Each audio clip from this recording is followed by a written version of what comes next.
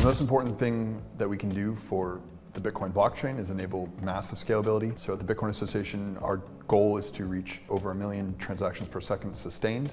And the reason why that's important is because we want to bring large corporate enterprises into blockchain technology and enable them to build their businesses.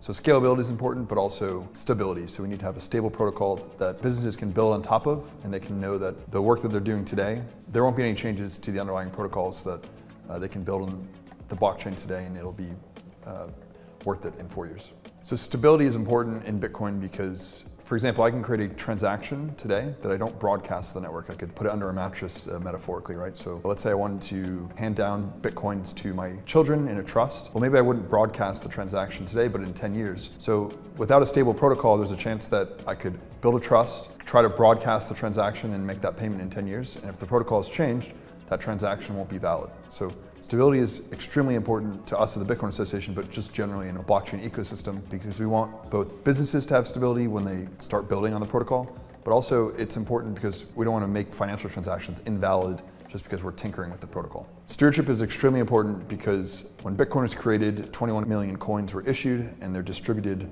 roughly every 10 minutes through the block reward. What has been created is a gigantic financial system that has billions of dollars of value locked up in it.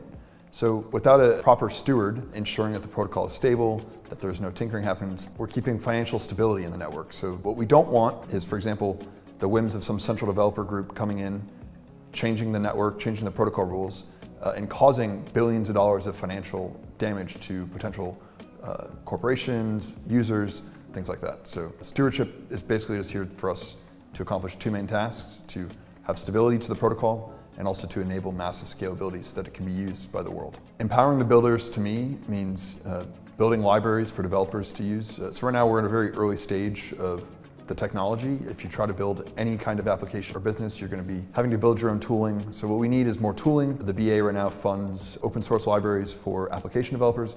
We fund the development of the node software. So we empower builders just by enabling scalability on the blockchain. But it also means we need to have educational resources, marketing resources.